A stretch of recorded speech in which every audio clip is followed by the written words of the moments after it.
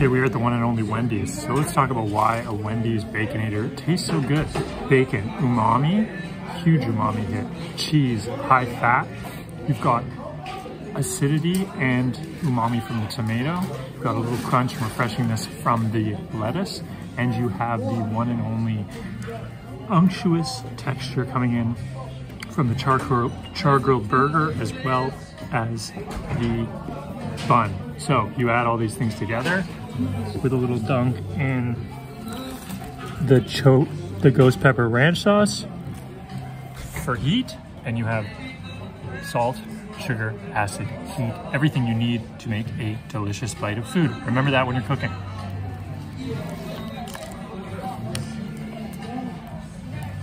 The one and only Wendy's.